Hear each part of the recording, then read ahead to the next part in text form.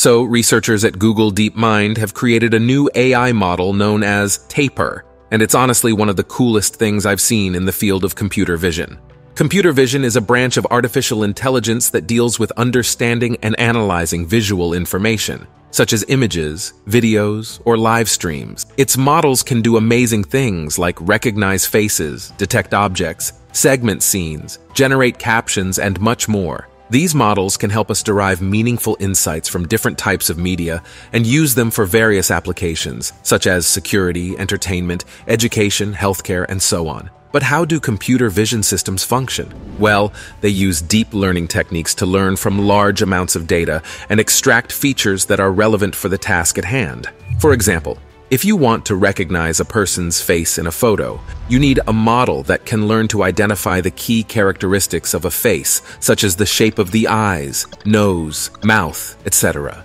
Then, you need a model that can compare the features of the face in the photo with the features of the faces in your database and find the best match. Sounds simple enough, right? But what if you want to track a specific point on a person's face or any other object in a video sequence? For example, what if you want to track the tip of someone's nose or the center of their pupil as they move around in a video? This is where things get tricky. You see, tracking a point in a video is not as easy as finding a point in a single image. You have to deal with challenges like occlusion, motion blur, illumination changes, scale variations, and so on. These factors can make it hard for the model to keep track of the point as it moves across different frames. Now, this is where TAPIR comes into the picture.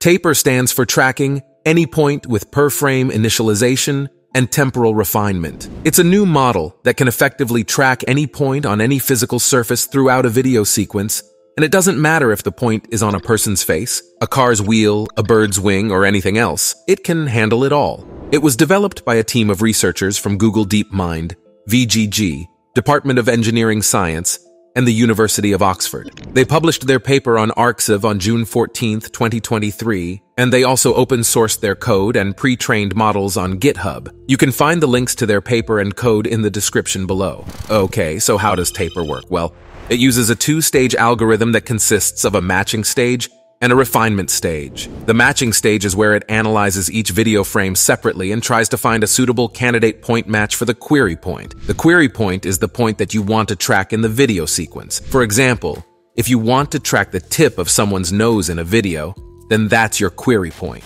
To find the candidate point match for the query point in each frame, it uses a deep neural network that takes as input an image patch around the query point and outputs a feature vector that represents its appearance. Then it compares this feature vector with the feature vectors of all possible points in each frame using cosine similarity and picks the most similar one as the candidate point match. This way, TAPIR can find the most likely related point for the query point in each frame independently. This makes it robust to occlusion and motion blur, because even if the query point is not visible or clear in some frames, it can still find its best approximation based on its appearance. But finding candidate point matches is not enough to track the query point accurately. You also need to take into account how the query point moves over time and how its appearance changes due to factors like illumination or scale variations. This is where the refinement stage comes in. The refinement stage is where TAPIR updates both the trajectory and the query features based on local correlations. The trajectory is the path followed by the query point throughout the video sequence,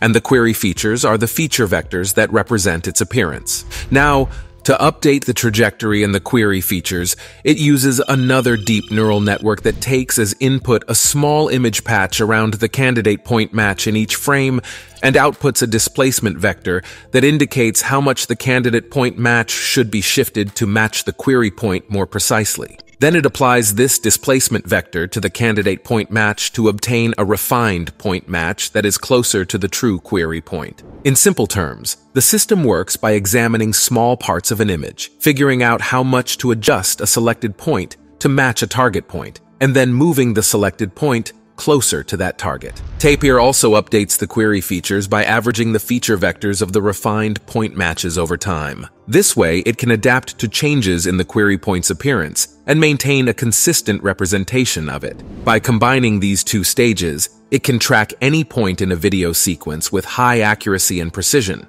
It can handle videos of various sizes and quality, and it can track multiple points simultaneously. Alright, now, let's see how TAPIR performs on some benchmarks and demos. The researchers evaluated TAPIR using the TAP-Vid benchmark, which is a standardized evaluation dataset for video tracking tasks. It contains 50 video sequences with different types of objects and scenes, and it provides ground truth annotations for 10 points per video. They compared TAPIR with several baseline methods, such as SIFT, Orbi, KLT, Superpoint, and D2Net. They measured the performance using a metric called average jacquard, AJ, which is the average intersection over union between the predicted point locations and the ground truth point locations. The results showed that TAPIR outperformed all the baseline methods by a significant margin on the TAP-Vid benchmark. It achieved an AJ score of 0.64, which is about 20% higher than the second best method, D2Net, which scored 0.44. This means that TAPIR was able to track the points more closely to their true locations than any other method.